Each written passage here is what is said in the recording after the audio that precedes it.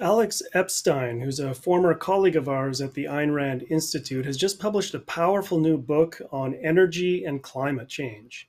Fossil Future makes the radically unconventional argument that to achieve a better world, we need to be expanding our use of fossil fuel energy, not decreasing it. Now, there are many books out there that challenge the kind of alarmist perspective on climate change, but this new book takes a unique and highly original approach to the subject. Welcome to New Ideal, the podcast of the Ayn Rand Institute. I'm Keith Lockitch, and joining me today is my colleague Nikos Sotirakopoulos. Hi, Nikos. Hi, Keith. So, we've done a number of podcasts related to Alex's work on this book in the last couple of months. We did one on Earth Day, and we did a couple of others related to that. But that was all before the book, before Fossil Future was published. So now the book has just come out. It came out last week. So now people can read the book and might have questions about it.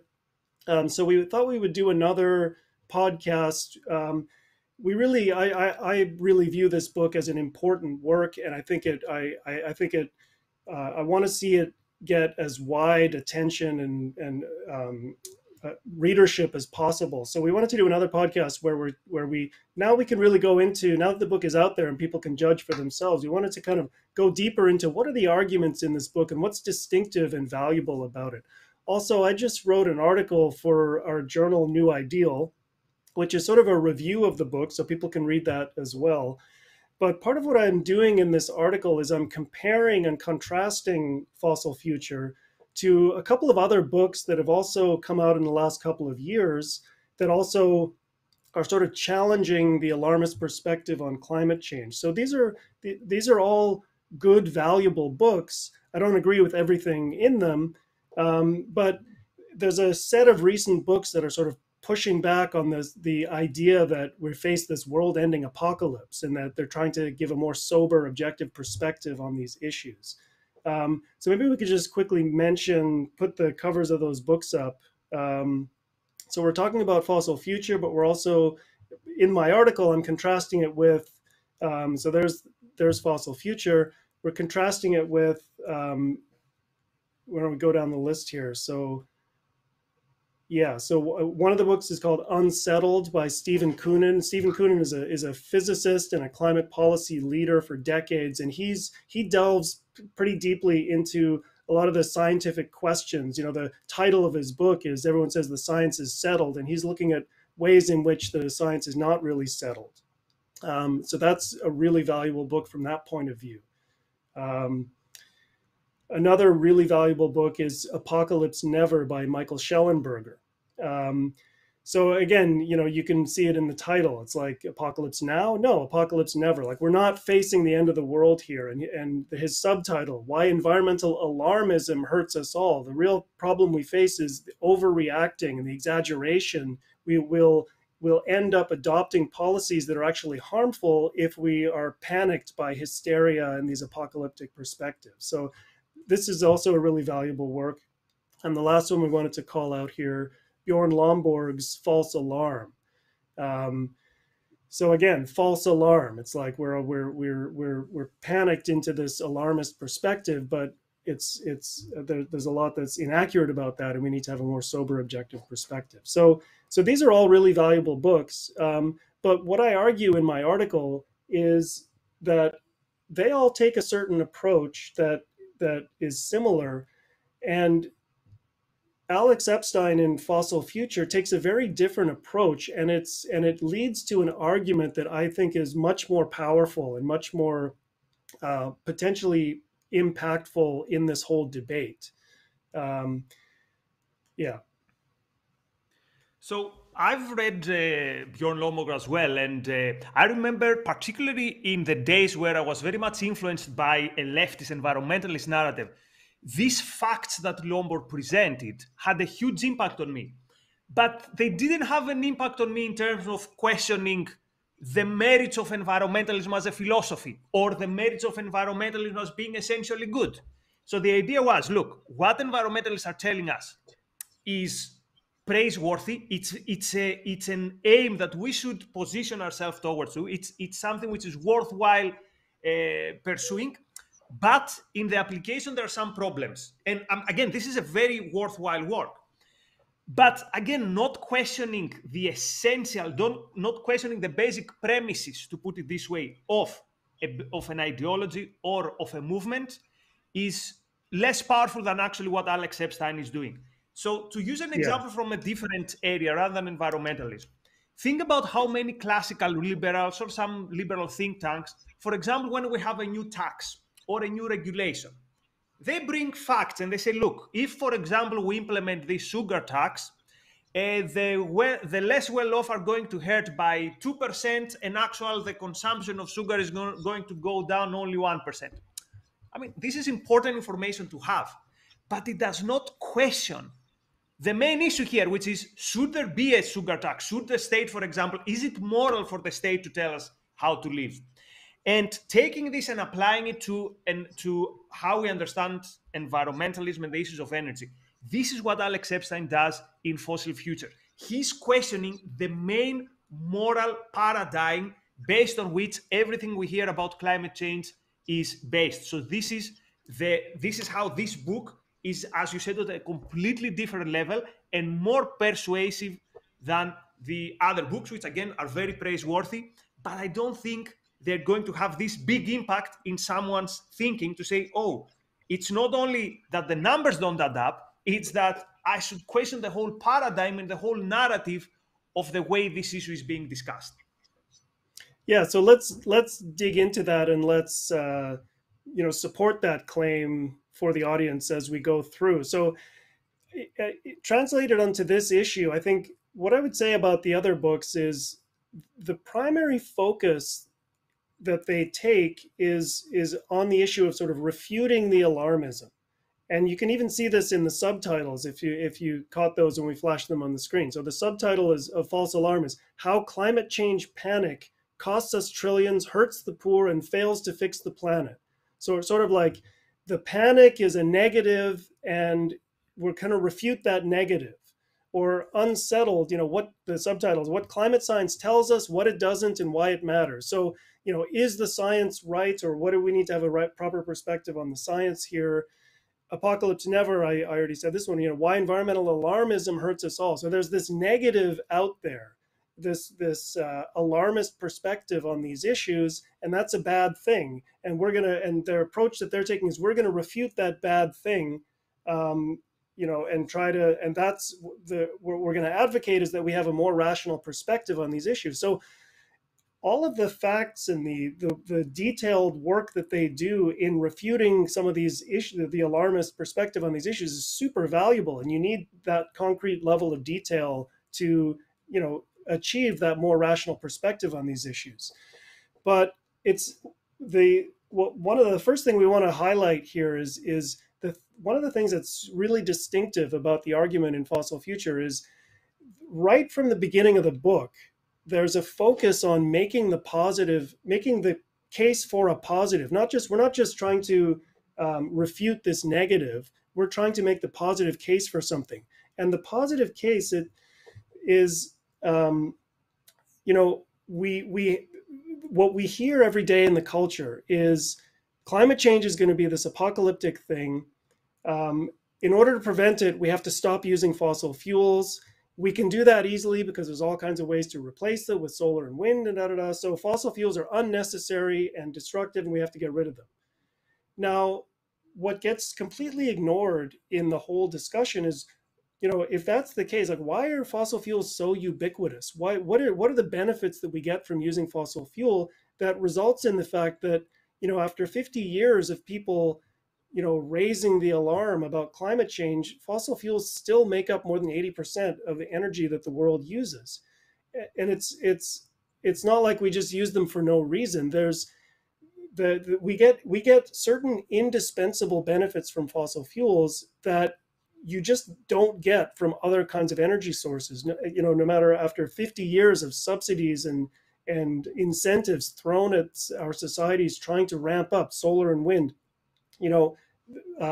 we still are this dependent on fossil fuels, and there's a reason for that. And so one of the things that Epstein does in his book is the whole first part of the book is a lengthy, detailed elaboration of the benefits that we get from using fossil fuels. I was talking about the subtitles.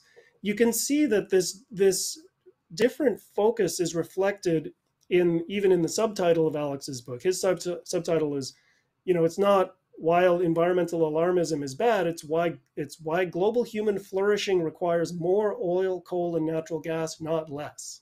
So it's, he's got a positive vision, a future where billions of people are empowered to live better, better lives, happier lives, more able to flourish and prosper. That's the vision that he's upholding. And part of what he's arguing is that, contrary to what everybody in our culture thinks today, in order to achieve that future, fossil fuels play an indispensable role in doing that. And he talks a lot in the book about we're not using enough fossil fuels today in order to, spread that prosperity around the world to the billions of people who don't, or who are energy poor today. So you mentioned the issue of benefits and how we never discuss them. And Alex uses an example which is very familiar to us because it was very prevalent very recently, which was the issue of how we discuss the vaccines. So how did we deal, for example, with people who would only talk about the counter effects or some negative side effects of the vaccines, and they never talked about how they saved millions and millions of lives? And we talk about the COVID vaccines. And Alex says something very interesting. He says, the people who don't even bring in the discussion the positives, we have to be a bit suspicious for them about what is the prism they view even the negative. So these are people who we shouldn't dismiss what they say, because maybe what they bring on table have some merit. But the mere fact that they don't talk at all about the positives makes us think that something else is happening here, make us think that the way they view things is under a prism which we might not share. So, for example, in the case of vaccines, there were people who just had the political agenda and they didn't want anything that came out of, I don't know, the CDC or however they would see it. So equally, when we don't talk about the benefits of the fossil fuels, which this is something very big in the book, it's not, as you said, something which is, well, marginal or we could live without. The benefits of fossil fuels are everywhere around us. And the benefits of fossil fuels is not only something that we could say, yeah, we can replace, and at the level where we are now, we can replace fossil fuels. But as he says, there's so many billion people who, what we take for granted, the energy that we take for granted, they're lacking it. And this energy is essential for them, not only to live a better life, but quite often even to survive. So this is how he reframes the discussion. Fossil fuels, first of all, we should say thank you to them, but not thank you and now your job is done and you have to retire. Thank you, and now you have even more work to do because there are so many billion people that need to be, as he says, empowered. So this is a very powerful reframing and something which is missing from the discussion. And again, reading the book is also seeing a very bright mind in action. And I found particularly interesting the way he framed it and the example he used from the vaccines or the antibiotics, which is how would you evaluate, how would you deal with someone who talks to you about vaccines or antibiotics and they only give you the side effects and they forgot to mention that they have saved millions and millions of lives. Yeah, I think this is an important point, and it's particularly important because I think most people, you know, it's really easy for us to take for granted all the benefits of modern civilization and just not, and literally to not even know all the ways that we depend on fossil fuel energy. I think it's, in order to, like, people just don't even have the historical perspective that you would have to just imagine how people used to live 200 years ago, before before the industrial revolution, before the advent of fossil fuel energy, just the kinds of energy sources that we had, and what those very primitive energy sources made possible. There's one of the things that's super valuable about this book is there's literally like 100 pages, a couple of chapters devoted to all the different ways that we use fossil fuels in our civilization and don't even realize it. And I think filling in that information for people is so valuable because there's this such a chasm of ignorance about it that we're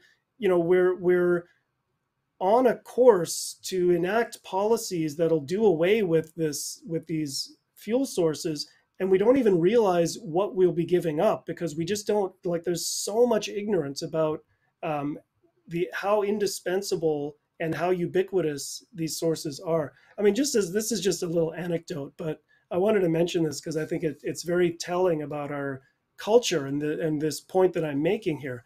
I was driving on the freeway a couple weeks ago, and this Tesla goes by me in the carpool lane, and it has a vanity license plate that says H8N CO2, so Hayton CO2.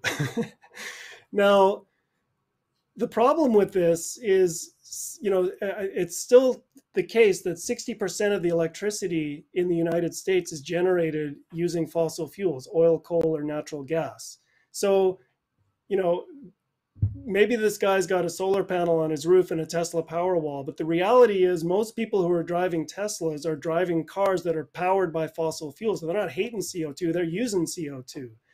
But even apart from that, I mean, the idea that this car would even exist without fossil fuels is completely absurd.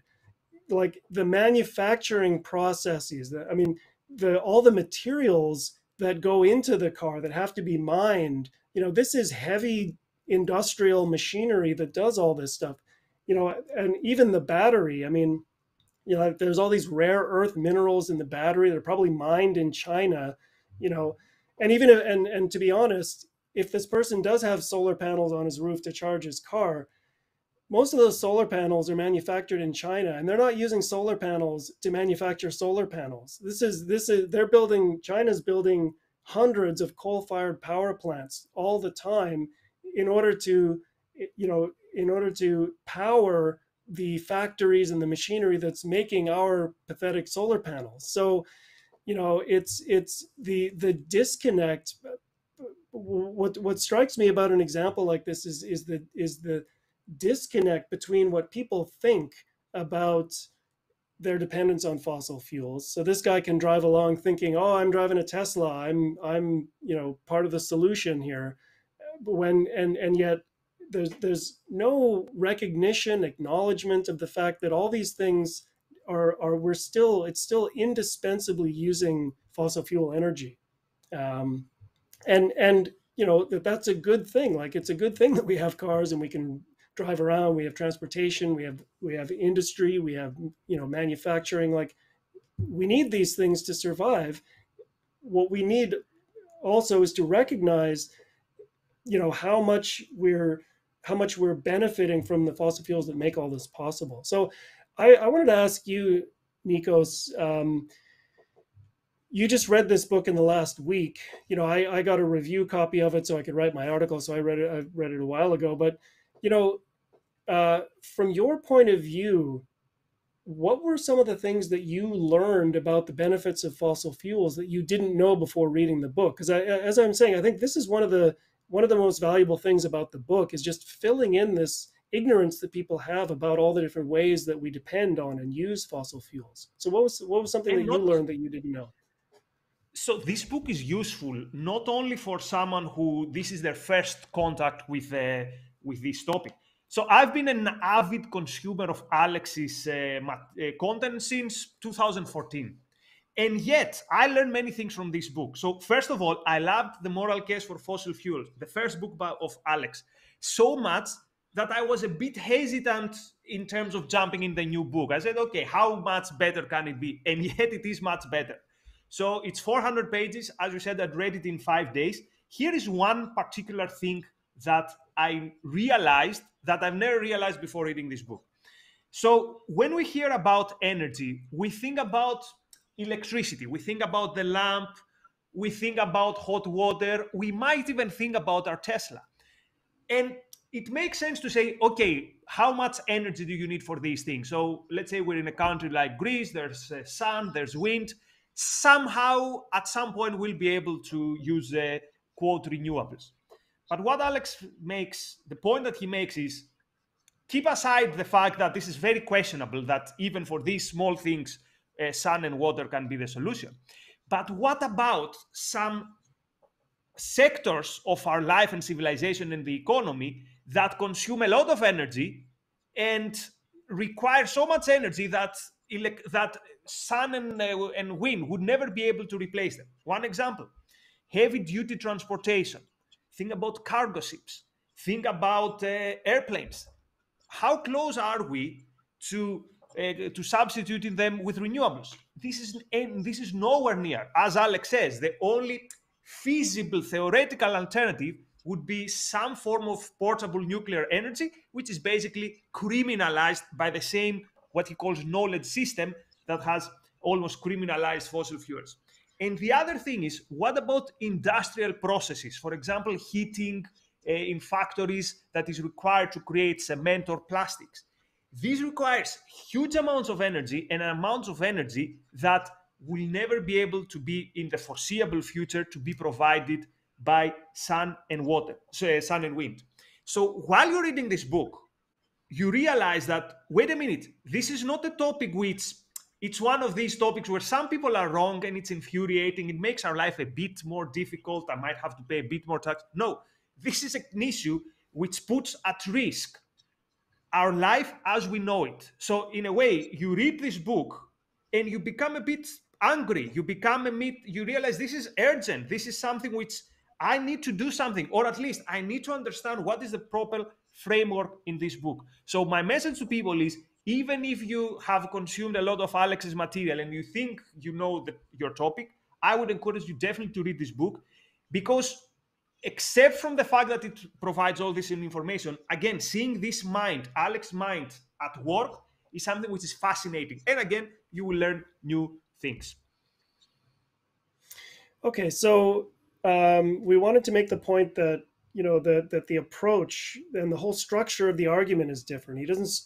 Alex doesn't start by sort of refuting alarmist scares. He starts by saying, what are the positives? What are the benefits that we get from fossil fuels? We have to know that if we're contemplating policies that are going to be aimed at eliminating them. We have to be weighing the costs and benefits in order to make judgments like that. He does though take up a lot of the standard kinds of claims that people make, and this is something that the other books that I mentioned do also as well. And it is important to recognize that there's a huge gap between between what we hear and what gets reported about what we hear in the reporting and the commentary about climate change, and that we have this sort of apocalyptic perspective that we get, versus what is actually known, what is the leading experts on these issues think, what gets summarized in the sort of official reports by the Intergovernmental Panel on Climate Change, the IPCC, and other official reports. And it's important to know that there's a huge disconnect there, that there's a huge gap between those things. And I want to talk about that a little bit, because Fossil Future has some interesting things to say about why that gap exists. But let's start with an example. So, take a typical kind of thing that would get brought up in discussions of climate change, like hurricanes or storms. Okay, if you just ask the average person, is climate change leading to a world where storms are getting more deadly, more destructive? That we're going to be, that this is part of this apocalyptic vision, that we're going to be battling, impossible to deal with hurricanes in our future. Most people would say, yeah, well, that's obvious, right? That's what the science says, right? But I think one of the things that's valuable about all four of these books that we're talking about a little bit is, they all go to the source. They all look at, what is actually summarized in the official reports. What do the leading experts say? And the reality is, what you'll hear in the discussion is like, we're already seeing devastating effects. But the reality is, if you look at the data about, the historical trends about hurricanes, hurricanes reaching the United States, or people study this obviously worldwide, there really is no basis for it for being concerned that we're seeing any changes in the intensity or the frequency of hurricanes. And this is what it says in the official reports.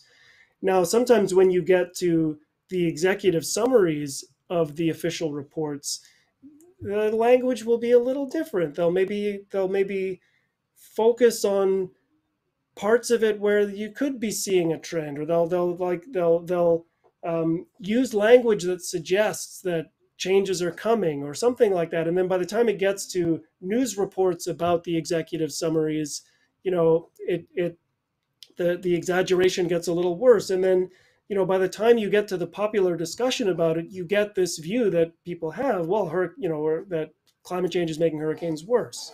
So there's a distorting process that happens when you go from what the researchers actually know on this issue to what gets communicated in the public. And it's an interesting question to ask, why does this happen? So the first part of Alex's book goes into a discussion of this issue. And you started referencing a little bit. So why don't you take us into that discussion, Nikos? So just a comment on what you just said, though, because the reason Alex's book is so radical is not as so many people would expect, because he says everything you know about the science is wrong. On the contrary, Alex says we have to be very careful and we have to pay attention to what the science says. But he makes the point that between, quote, science and yourself, there are 4 stages. The first stage is scientists who are doing the research. Then it's second stage, which are some other people, not the scientists, who collect all the evidence of the scientists and kind of put them together and disseminate them, he says. Then there's a group of different people who communicate to the average Joe, to me and you. I mean, you have a PhD in astrophysics, so maybe not you. You would be able to understand them anyway. But to people like me who are not familiar with technical science, who communicate this message. And then there's a fourth layer of people who say what needs to be done. So what Alex attacks is what he calls the system of knowledge, and not, quote, the science. So this is something very important we need to make sure we understand before we proceed. So then Alex asks, how is it then that this system can be so consistently wrong? Wrong in what way? Wrong in the way it evaluates energy and evaluates fossil fuels. And he claims that the problem is that this system has a wrong standard.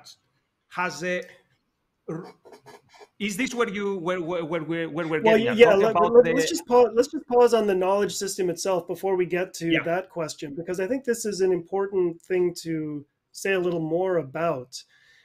It's there's a very rich and detailed analysis in the book of how expert knowledge is developed and disseminated. And I think too often what we get in the discussion of climate change, these kinds of issues, is we get this false alternative where you have the sort of climate denier who just dismisses all expert knowledge, all scientific, and just says it's all a hoax or whatever. But on the other hand, you get people who say we have to follow the science, and what they mean by following the science is parroting the conclusions of of people that our culture has sort of designated as experts on these issues that may not actually reflect what is really known by the scientists. So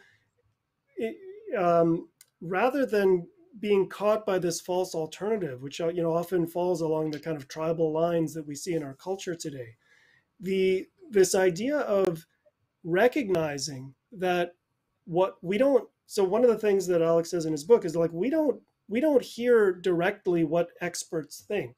What we are told what experts think by means of a process that goes through this whole knowledge system. Now, I wanted to mention that this idea that this is an epistemological issue that is very deep. So how is it that we as non-scientists, non-experts, public intellectuals or whatever, how should we think about the claims that we hear about what scientists think, and how do we evaluate scientific claims? I wanted to mention that I think so. The philosopher Greg Salmieri has a lecture on this issue called "How to Be an Objective Consumer of Science." We'll put a link to it at the end of the show, and I'll put a link to it up now. Thanks. Um, I wanted to mention this to people because I'm pretty sure that this lecture, I know that Alex, on his first book, Moral Case for Fossil Fuels, worked closely with Greg, and I'm sure that this lecture and the thinking that Greg has done on this issue is influential on Alex. And I think I wanted to call this out as well because I think it's really valuable. This is a valuable lecture in and of itself. But I think Alex is building on this work and building on this idea, and the discussion that you get in Fossil Future about how our knowledge system works and how expert knowledge gets created and disseminated. It's a very nuanced perspective, and I think it brings a lot of insight to this discussion for people to understand and to kind of pause when you hear things that are reported about the science or what people say. It's really helpful to have this more nuanced understanding of how this knowledge system works and what kind of processes are at play so that you can be a little more critical, a little more skeptical, and maybe do a little more digging and find out, are we really getting the full context? Are we really hearing the full story? So I think this concept of the knowledge system and the analysis that Alex gives, building on work of other people here, I just think is really valuable and something. It's another way in which Fossil Future sort of stands out among recent books on this issue, because although they touch on these questions and they recognize that there's distortion that happens, they don't have as much to say about why that distortion's happened and what are the processes at work that give rise to those distortions. Now, or even worse, they might give some explanations for these distortions that are quite simplistic and don't help us to understand the issue. For example, that there's a lot of money involved, so that's why research on climate goes into one direction. So I know we're going to mention later why Alex's explanation is different, but the fact that we understand something beyond so because saying that something is only the result of follow the money undermines the importance that ideas plays in how people understand a topic and how people are buying into or not buying into a topic. So this is another reason why Alex's book is superior and a must read, and also must read even if someone is not very much interested in energy, because again it teaches you how to think about topics in a way, in a methodology that you can apply to issues beyond energy. So I mentioned that it helped me understand better the whole discussion around the vaccines or the discussions around other issues. But let's get back to you, Keith, because I don't want to lead the discussion to other directions. No, yeah. So now I think we can get to the question that you wanted to get to is if we have this understanding that information that we hear is sort of processed through this knowledge system, that still doesn't get to the question of why is it so consistently pushing in one direction, pushing in the direction of climate alarmism. Like, in other areas, let's say I know about gravitational physics. When you hear reports about recent discoveries made with, gravitational wave detectors, they aren't distorted. We're not getting like false view of them that are lacking the full context. We get, you have the scientists who are making these discoveries. They get reported by science journalists, and it's generally pretty accurate. So why is it that on this issue things get distorted? On environmental issues, things get distorted so radically. And so you started to talk about, yeah, go ahead. Yeah, and they get distorted because we view them under a particular prism. So the prism through which you view a topic has to do with how you evaluate something. It has to do with what is your standard. Let me give you a very simple example. Let's say that someone's ideology or religion is that poverty is something which is good. Then if you evaluate where the world has been going in the last 200 years, you would say the world has been going in a very bad place, or the world is worse than it used to be. So it's very important to ask, what is our standard? And there are two ways through which you can view this issue. The one way is to say that my goal is to minimize impact on nature.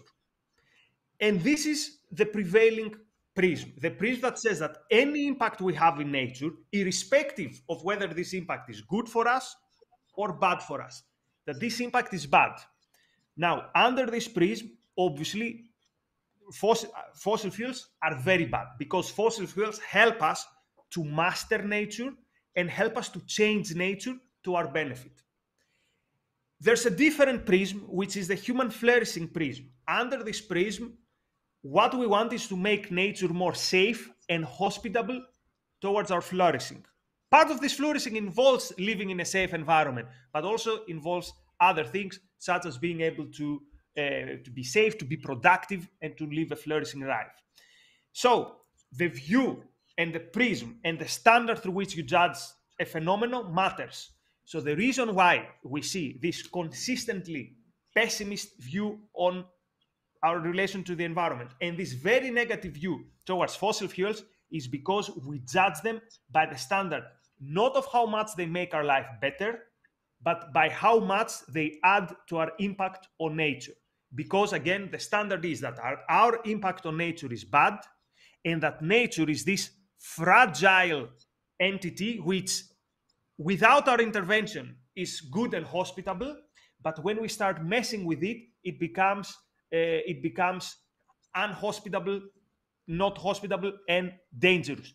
So this is what Alex is saying, that the prism which has dominated the mainstream about our interaction with nature is the prism that says that we should have as little impact as possible, and therefore it makes sense that under this prism, not only fossil fuels are bad, but even, quote, safer in terms of not having, let's say, the side effects of CO2, like, for example, emissions.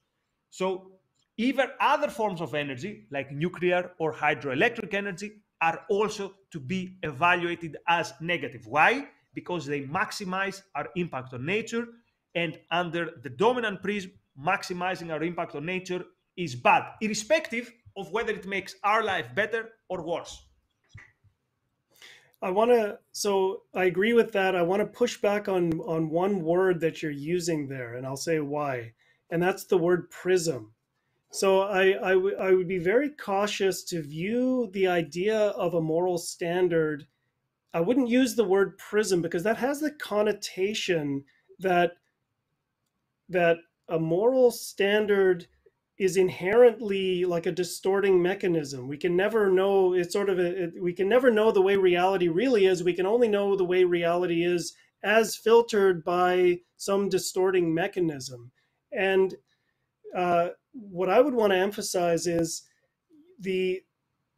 it's true that we interpret the things that we evaluate things according to this moral standard, but we can judge whether that moral standard itself is true based on the facts of reality.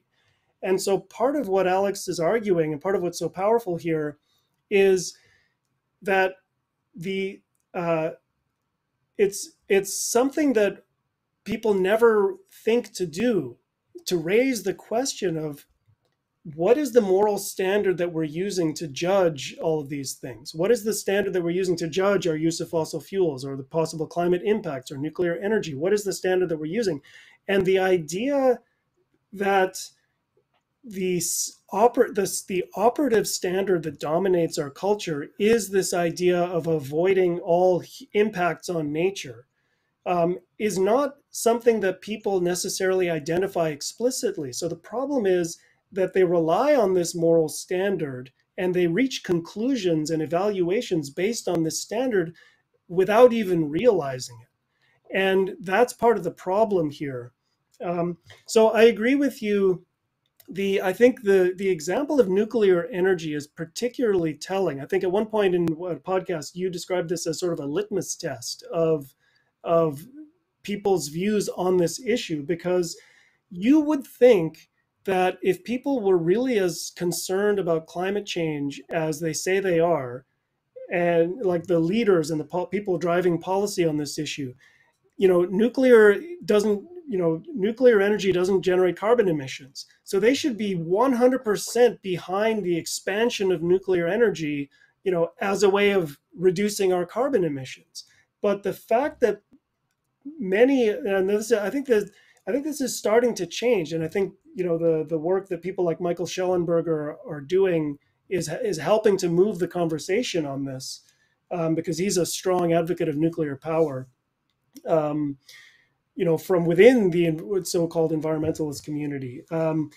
But the point is, the fact that the predominant position is still anti-nuclear, even though, supposedly getting rid of carbon emissions is necessary to prevent Armageddon. That is really telling that the pro-human goal of sort of saving us from disaster is not really what's operative here. The operative goal is this anti-impact goal.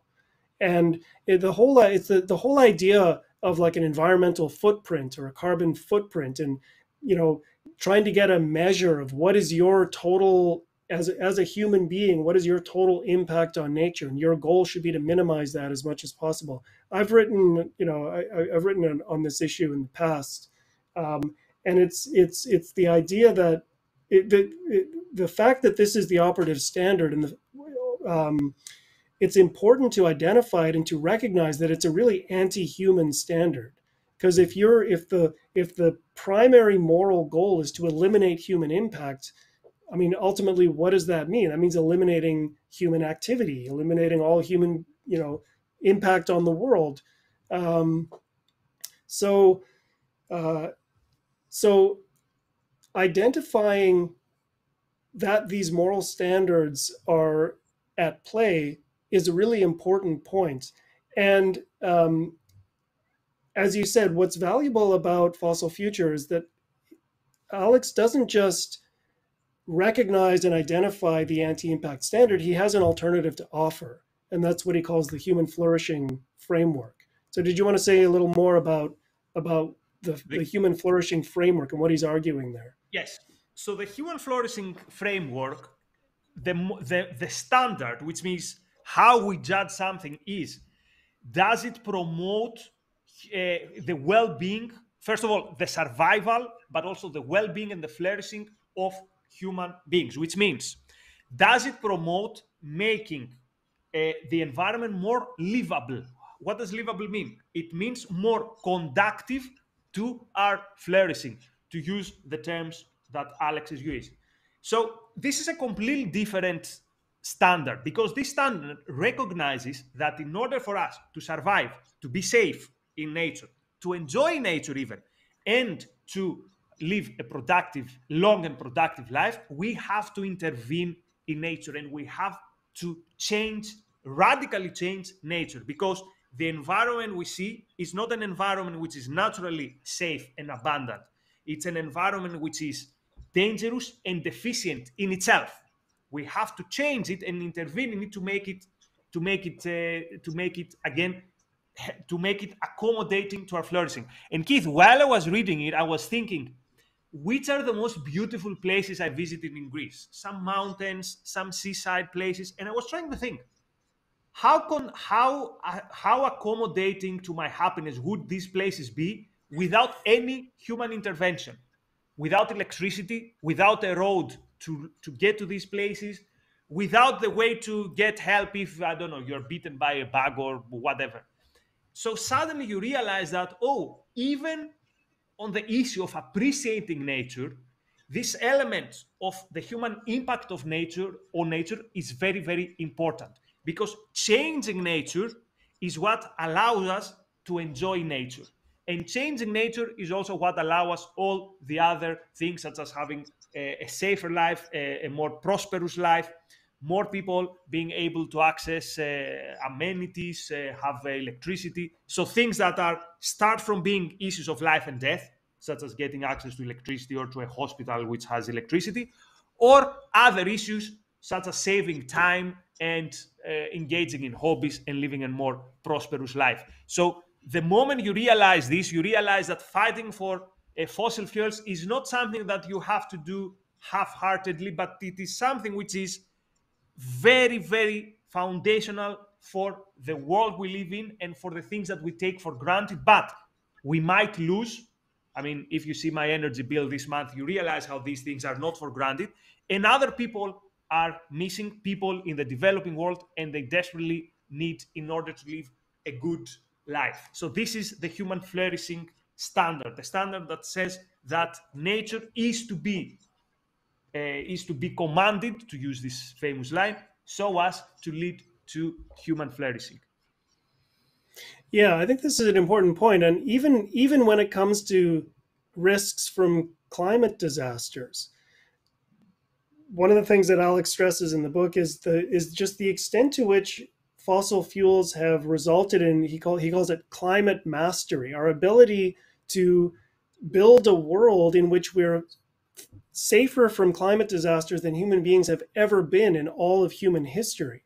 So one of the data sets that Alex looks at in the book is climate related deaths and how those have changed over the last century. So maybe we can get that graph up. So this is this chart is showing climate related disaster deaths, deaths from drought, flood, wildfires, storms, temperature extremes, all of these kinds of things that we hear constantly are getting worse, and that are part of this climate apocalypse that we're facing. But the reality is, these climate related deaths have dropped by something like 98% in the last 100 years. So, we're safer, especially in the developed world. And actually, if you look at the data comparing, risks from like flooding and hurricanes and that sort of thing in the developed world versus the undeveloped world, the difference is even more dramatic. And the point is that it's fossil fuels and the infrastructure and technology and things that we've been able to the world that we've been able to build using these sources of energy keep us far safer from climate. Like, so if we're concerned, if people are this is part of the argument. If people are concerned about what might be coming as a result of climate change, the solution is expanding our use of fossil fuels to expand the products of industrial civilization that keep us safe from climate and allow us to master the climate.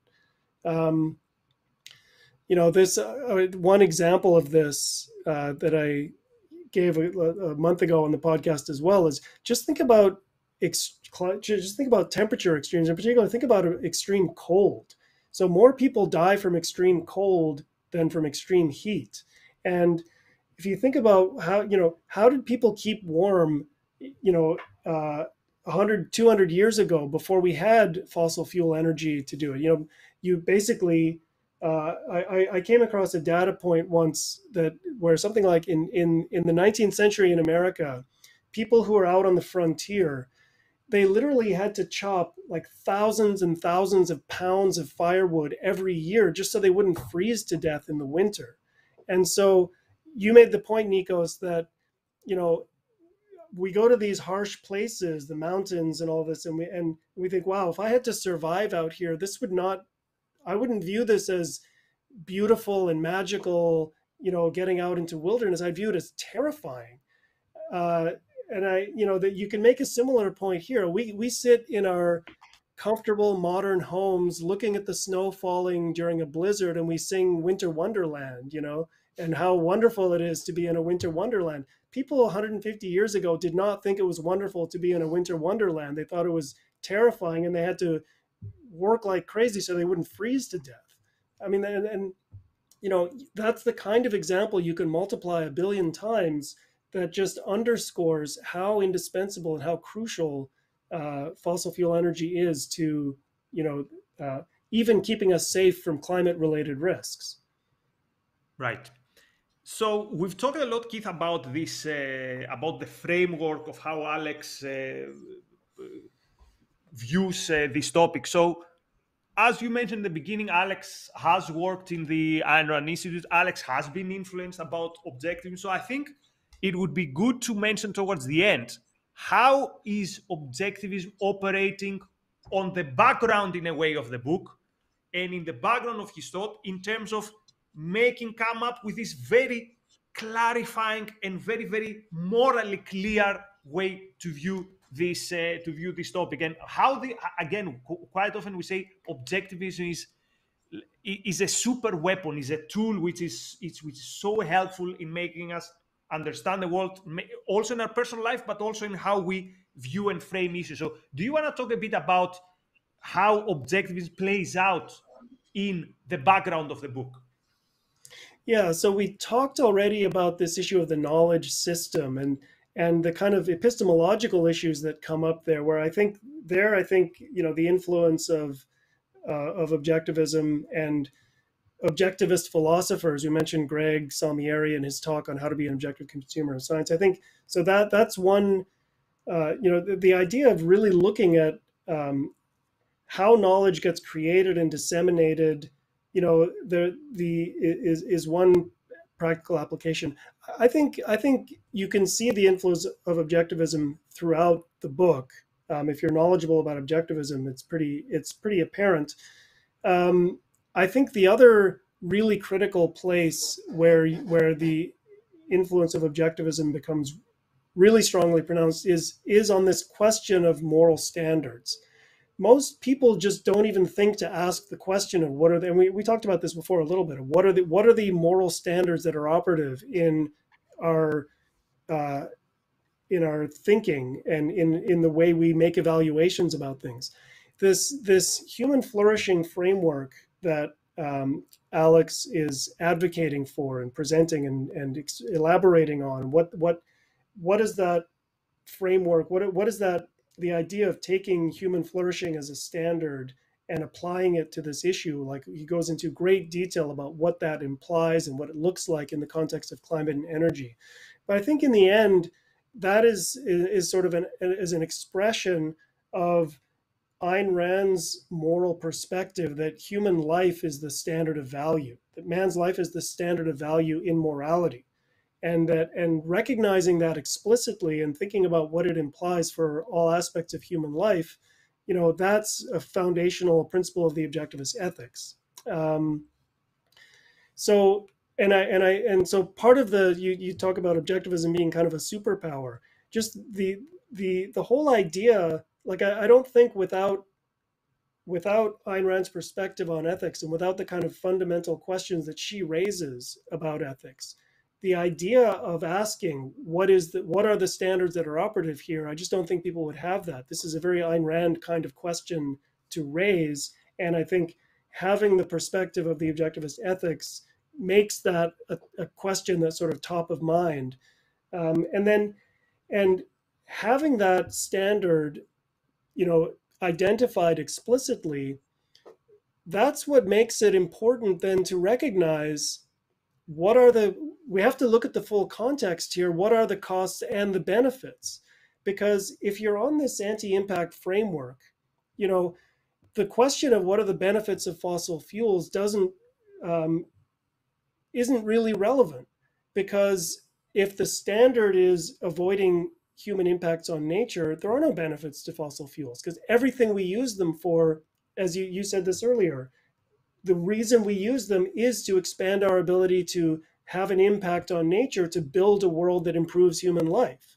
So there are no benefits from the anti-impact standard, but as soon as you are asking the question from the point of view of what is it that serves human life, then the question, you do have to look objectively at the costs and the benefits, because there might be costs and that has a negative impact on human life.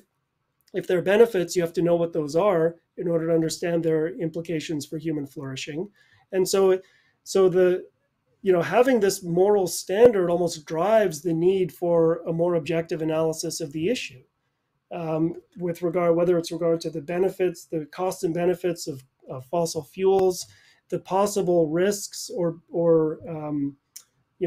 that occur as a result of climate change. It just drives you to be more objective because the standard of human life requires an objective understanding of these things. So I think those are some ways. I think it would be interesting to get Alex on the show and ask him, what does he think about the ways in which objectivism influenced his thinking on this book.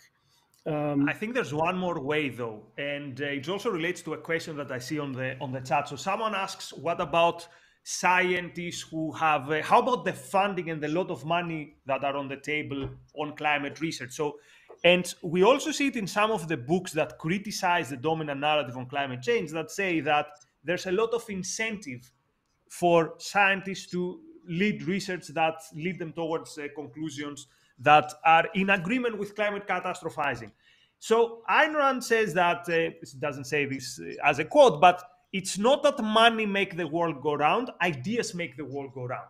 So the most important reason why this framework, this way of seeing the world, this standard by which we judge the world is the anti-impact standard, is because people have bought into it as being the moral choice, as this being the moral way to lead a life and the moral way to for the society to run. This is why we see so many idealistic young people jumping on the one of environmentalists. These people definitely don't do it for the money.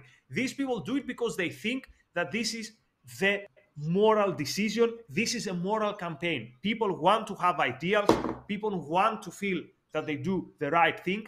And this is why it is a big mistake, strategic mistake, to concede that, yeah, environmentalists are correct when it comes to their aims, but the means are sometimes not good. Again, we see this in so many areas. How many times supporters of capitalism saying, yeah, the left, their heart is in the right place, but the means are not right. No, you have to say that we have first and foremost to judge what is their moral standard. And here we see that when it comes to the system of knowledge that is the dominant when it comes to the environment, the moral standard is the one which is anti-humanist, and therefore, if you care about human flourishing, you have to dismiss it, and to do this And I think explicitly. yes, and I think the other thing that's so powerful about this approach is that as soon as you make these issues explicit, and as soon as you raise this question of what standard should we be using to evaluate here, should we be using the anti-impact standard or the human flourishing standard? Most people, once that question is made explicit and raised as an explicit question in their mind, recognize that the operative standard should be human life here, that it shouldn't be not having an impact on nature, it should be what is important for human beings. And I think that this is one of the things that is so powerful about Alex's book and why it's so important that it get a wide hearing, because, it might seem like this is an impossible battle. I mean, the climate alarmist perspective is so predominant, and governments around the world and policymakers, like the whole weight of the culture is pushing in a certain direction that climate apocalypse is coming and we have to eliminate our use of fossil fuels, and it's pushing us in this direction. You might think it's hopeless. How can one person or one book make a difference? But I think what's really hopeful is that it's by making the issue of the moral ideas that are driving the debate explicit, that is the super weapon here. And there's Ayn Rand makes a point, if we can get this quote up, and she has an article called The Anatomy of Compromise, where she talks about, well, let me just read the quote here, because I think this is what is so powerful about the approach that Alex is taking. She says, when opposite basic principles are clearly and openly defined, it works to the advantage of the rational side. When they're not clearly defined but are hidden or evaded, it works to the advantage of the irrational side. Let me just pause. So up until now, I think this has been the state of affairs when it comes to most people's understanding of environmental issues, that the operative standards are not clearly defined. They're sort of hidden. The idea that the moral goal, is to eliminate human impacts on nature. Every now and then you'll see people who will say things that make this apparent, that that's what is really driving them, but they don't pound the pavement with this goal. This is not, they don't crusade for this as their standard. It's sort of hidden. It's not made explicit. And part of what's so important here is calling out people who are on this anti-impact standard and saying explicitly, this is what's actually operative here. And that's irrational and destructive, and we need to replace it with a better moral standard. So you know, by with the standards not being openly defined, it works to the advantage of the irrational side. By making the standards clearly and openly defined, it works to the advantage of the rational side. Let me continue the quote here. In order to win, the rational side of any controversy requires that its goals be understood. It has nothing to hide, since reality is its ally. The irrational side has to deceive, to confuse, to evade, to hide its goals. Fog, murk, and blindness are not the tools of reason. They're the only tools of irrationality.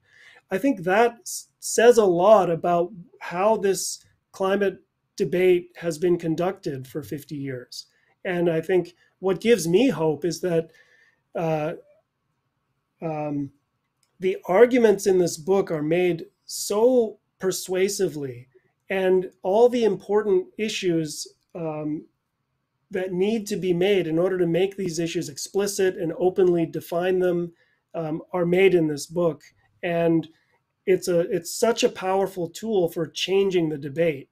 And that's one of the things that I think is most valuable about and why I wanted to call it out. I guess we are pretty much at time here. Did you have any final thoughts? No, the final thought is that the conclusion is very, very powerful. So you read the book and you might think, okay, there is no hope, but the conclusion is like a plot twist on whether there is a hope or not. So again, just to encourage people, even if you have read the moral case for fossil fuels, fossil future is definitely worth your time. So I encourage people to read it. Again, even if energy is not your first matter of interest, seeing Alex's mind at work is a very valuable experience. Okay, so why don't we draw a line here? We're going to hop over to Clubhouse. I think the Clubhouse is already streaming. We've been streaming this broadcast onto Clubhouse. Once we end here, we're going to hop over onto Clubhouse and we'll continue the discussion there. So feel free to join us at the Ayn Rand Club over there. What else do we have? Yeah, so check out my review, because some of the points that we talked about today are, are things that come out of this review that I wrote. So take a look at my review of Fossil Future and the comparison with the other books. Some of the, I write a lot about these issues as well, and some of the points that we talked about came out there. So check out, if you go to this tiny URL here, bit.ly New Ideal Lockitch. That's my author's page on New Ideal, and you can check out some of the things that I've written on environmental issues. We mentioned this talk by Greg Salmieri, How to Be an Objective Consumer of Science. That's really valuable on this question of how to think about expert knowledge. So that's a really valuable resource. And as usual, if you enjoyed this podcast, subscribe to our YouTube channel, click the bell, get notifications. There is a podcast next week. I don't know if we have a title, but I believe it's Ben Bayer and Onkar Ghate are going to be talking about Kathleen Stock, the philosopher who's writing about gender issues and things like that. I don't know if we have a title yet, but be sure to check out the podcast next week, because that'll be a very interesting discussion. So, again, if you're watching the recording, please like, comment, share. We always want to attract new viewers, trying to grow our YouTube channel. Consider doing the same if you're watching on Facebook. If you have any questions, comments about today's episode, or you have any suggestions for future episodes, go ahead and shoot us an email at newideal@aynrand.org. We read all of them. We reply to many. some of our podcast topics came out of questions or comments that people have sent us. So be sure to write to us, and we look forward to hearing from you. Okay. Well, Nikos, thanks for joining me today. And I'll see you in a few minutes over on Clubhouse. See you in Clubhouse.